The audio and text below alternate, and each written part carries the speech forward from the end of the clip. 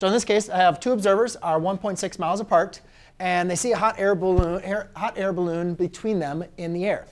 So let's just go ahead and draw here two observers.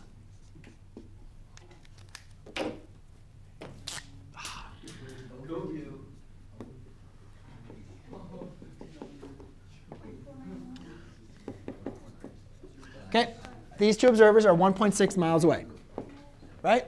They recognize a balloon here. Looks like a mushroom up in the air.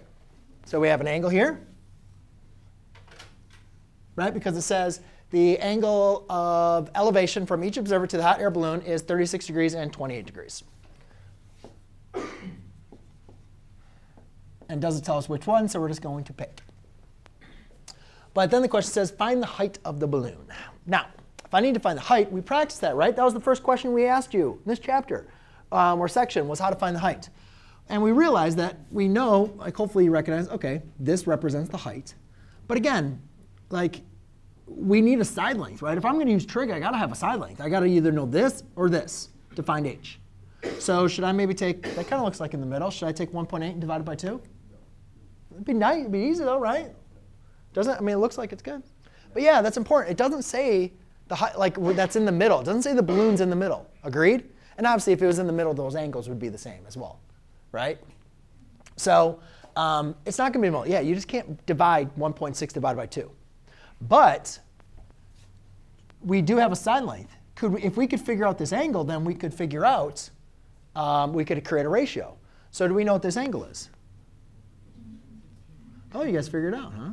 So 180 degrees minus 28 degrees minus 36 equals what? 116? Cool. So now we can create a ratio. Now, does it matter if we create a ratio with this side or that side? No, we just got to do it, right? I'm going to choose this side. I'm going to call this A, just because I want to. Again, guys, letters doesn't matter. You can call it anything you want to, OK? But therefore, I'm going to say the A, these markers, I like just open up a new pack and they're all like dried out.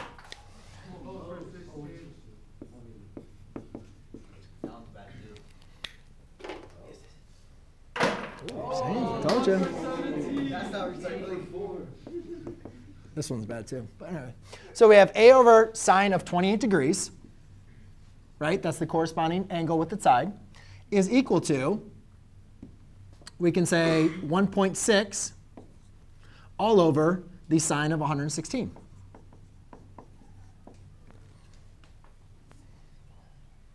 Right? Now, we can do this. Now, I already showed you guys how to solve this. So again, all we're going to do is multiply by the sine of 28 degrees on both sides. So hopefully you guys get that. And then somebody steal my calculator? Where's my calculator go? Everybody get it? Guys? Yeah. Oh, could you give me my calculator? You guys keep on stealing it and moving it, changing it on me. Make sure you're in agree mode. So therefore, I'm going to type in 1.6 times the sine of 28. And I'm going to divide that by the sine of 116. And if you did that correctly, you should get A equals 0.836 rounded miles. But it's miles, right? Not meters? Miles. Right. So we got to make sure we distinguish that, because there's a difference, isn't there? So make sure, again, units matter in this problem. So we got to make sure we write in the miles. Now again, we still haven't solved our question. We just found this length.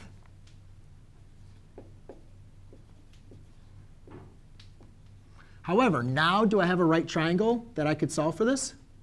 Right? Now I could say the sine of 36 degrees equals h over 0.836. Now, there's a problem, though. Didn't I tell you not to use rounded answers? Yes. So there's a couple of options you have. If you have a graphing calculator, you could usually just use the second answer button, which basically just means as long as you keep that answer there and multiply by, like when you type in times sine of 36, it's going to take the last answer that you had and multiply it by sine of 36. That also works for a lot of the calculators. We're also going to practice using the store function. So you could actually store this as well on your calculator. I'll show you guys how to do that. Or worst comes to worst, you could always just write down the digits and then retype in the problem on your calculator. Agreed? But we really want to make sure, I don't want you guys getting marked down because you're off on the thing. Because again, once you round once and you use the calculated answer, as you keep on using calculated answers, you're going to keep on getting further and further off. Agreed? Right? If I needed to walk directly east, or where's east? There's east? Yeah. If I need directly east, right? And I'm maybe off by 1 degree. East is that way? Yeah, so if I'm walking east, I don't even know what I'm thinking, but I'm walking, and if I walk directly east, but let's say I veer 1 degree off. By the time I leave this building, you probably are not going to know. Or let's say 1/10 or 1/100th of a degree off. You're probably not going to make a difference, right? However, if I'm able to walk all the way like to the beach, you guys see, could be pretty far off, right? As you keep out, the farther and farther you walk, that distance is going to get more and more things. So we don't want to use calculated answers. So what I'm going to do is take this answer, second answer, and then times it by the sine of 36. And that's going to give me 0.49. So I'll say h is equal to 0.49. You don't need to whisper it. You can just write it down, 0.49 miles. OK?